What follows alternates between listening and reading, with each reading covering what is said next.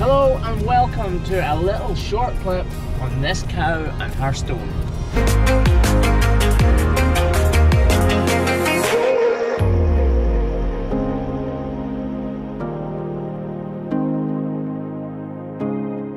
So this cow was purely in for routine trimming. There was no signs of lameness whatsoever, especially on the front feet. The back feet weren't walking fantastic, but she definitely wasn't lame. So you'll imagine my surprise when I found this in her food. What have we here? So I was just trimming this cow routinely, not looking for anything. I wasn't filming because I didn't think it was anything special. Well, it's not special, it's not nice. Look at the size of that stone in there. It's either a stone or a tooth, I'm not sure. Could be a tooth actually. Either way, it looks bloody sore. Let's get the sucker out.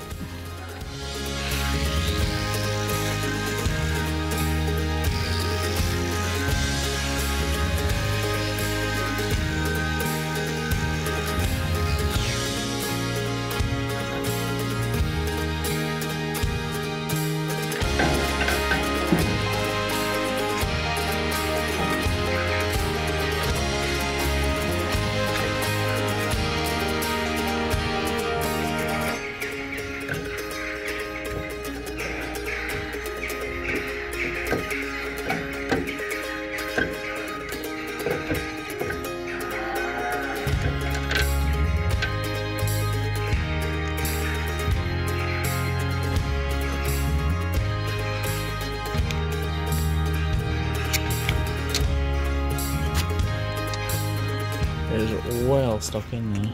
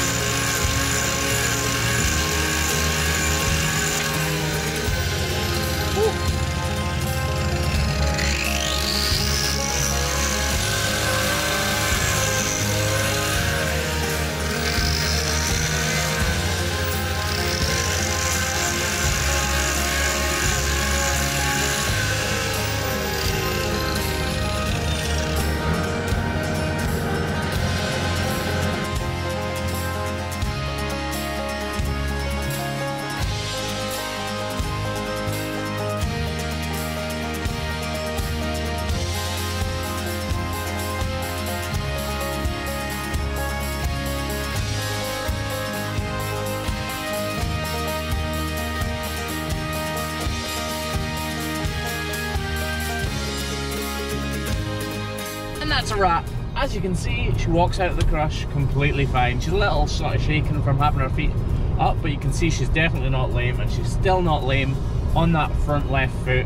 It paired out really, really well. The horn was really nice and sound, and she's not going to have any after effects from having that stone in there or from having it removed. So I have no idea if there was a crack there first, or whether this was a sharp stone that managed to penetrate into her white line and stick there. The white line on a cow's foot is the sort of weak link in the chain, if you like. So if something's going to penetrate, if it hits the white line, then it does stand a chance of getting in there. But more often than not, the crack comes first and then the stone invades that crack. As you can see, this is a fairly large stone when you think about how big a stone needs to be inside your shoe to be extremely painful. This cow, to show no signs of lameness whatsoever, is pretty impressive. Let me know what you think, and as always, click that subscribe button and ring that little bell. Cheers guys, bye now.